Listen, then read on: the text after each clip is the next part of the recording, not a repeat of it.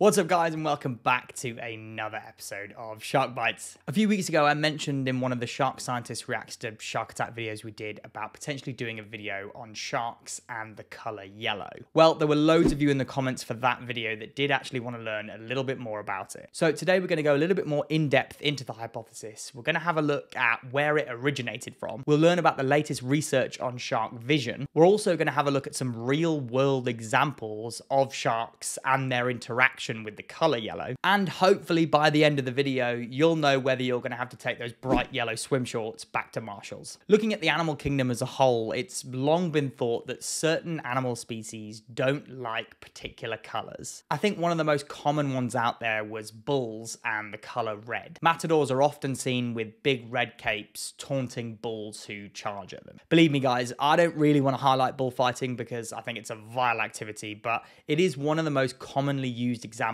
of animals hating a color. But it actually turns out it's not true at all. Bulls, along with all other cattle species, are actually colorblind, so it's got nothing to do with the color red and more to do with the movement of the cape. And it's also probably due to the fact they've got some donuts sticking swords into them, so that would be enough for me to want to bulldoze the shit out of the guy. Sharks and the colour yellow, though, dates all the way back to the Second World War. The US Navy had seen their fair share of shark attacks throughout the Second World War, most notably so on the USS Indianapolis. But there were other shipwreck incidents or plane crashes where pilots and sailors ended up in the water wearing bright yellow or bright orange rescue gear. Life jackets are a pretty common item that are coloured yellow, and it makes sense when you think about it. If you're wanting to be rescued by a nearby plane when your ship goes down, you're probably going to want to be wearing something that stands out against the vast blue colour of the ocean. And yellow and or orange are definitely two of those colours. Stories began circulating that many of those that were attacked by sharks after these incidents were wearing bright yellow. So much so that the soldiers began referring to it as yum yum yellow. After these stories began circulating more during the 1970s, the US Navy wanted some more evidence to try and get to the bottom of it. So they approached Sam Gruber, who was a young marine scientist working out of Miami. Gruber would later go on to become one of the most renowned shark scientists in history, but during the 70s, he was still a very young researcher. Anyway, here's what he had to say at the time.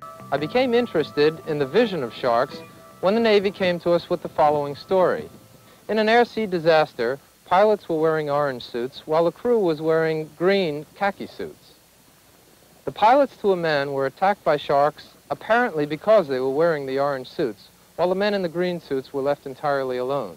So Gruber back then says the Navy came to him asking him why pilots in down planes who were wearing orange suits were attacked, but those in khaki green suits were ignored. Gruber would go on to show through his naval-funded research that, like humans, sharks could discern light from dark and do have pretty good vision. His research showed that some shark species had both rod and cone cells in their eyes. Rod cells are responsible for detecting movement and discerning contrast, whereas cone cells are used to render colour and finer details. His research proved to be particularly surprising because all previous literature on shark vision had suggested shark corneas only contained rods, and that sharks probably saw the world poorly lit and in a monochrome tone. This is true for deep sea sharks, to be fair, because at those depths, colour and fine detail are less important than being able to sense movement. But Gruber found that this wasn't the case for all shark species. One shark in particular, the great white shark, was shown to have a higher concentration of cone cells in the eye, which meant at the time, of course, they thought white sharks could see in greater detail and, theoretically, could discern colours better. At the time, Gruber's research was limited by scientific advancements, so he never really went on to discern much about sharks' ability to distinguish between colours. But modern day research has shown that it's highly likely most shark species are colourblind. I say most there because they haven't examined every single shark species eyeball, but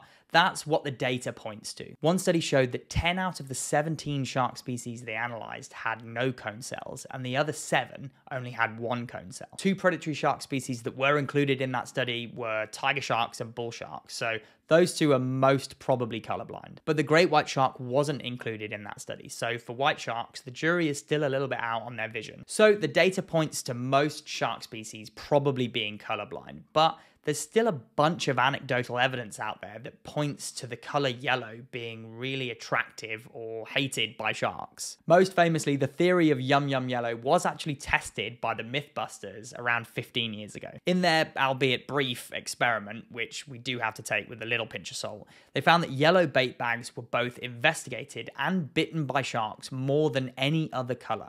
Interestingly, silver and white bags here were also shown to generate a decent amount of interest from the sharks as well. We also have lots of other examples from videos that we've seen across the internet, some of which we've featured here on Shark Bytes. The ones we saw recently included the tiger shark kayak incident, where the kayak is clearly yellow, as you can see here, but also there's lots of other kayak videos where the sharks have been really interested and worked up around a yellow kayak, like in this one here with a very riled up hammerhead shark. But we do have to remember here that correlation does not equal causation. There are also other factors from these kayak videos that have to be considered. With the tiger shark one, it was the nearby dead monk seal, and then also the fact that usually these people are out there fishing, so they've had lines and bait in the water. I do stand by the defensive charge theory for the tiger shark kayak attack, and if you've not seen that video and want to hear more of my thoughts on it, make sure you click that link in the top right or stick around to the end screen. With this hammerhead one as well, it's again entirely possible that the bait and lines could be enough to rile that shark up, but it is an interesting observation that both of those kayaks are bright yellow. Another pretty famous example is the Mick Fanning shark attack that was caught on camera. So although you can't really see it in the video, the bottom of Mick Fanning's board there is actually a pale yellow color. Here's another picture though of the bottom of his board. You can clearly see it's yellow. And then another surfing example, which we again covered in the last Shark Scientist Reacts to Shark Attack video, Shannon Ainsley, who was attacked by 2 great white sharks while he was out surfing. What was the color of the bottom of his board? Yep, you guessed it, yellow.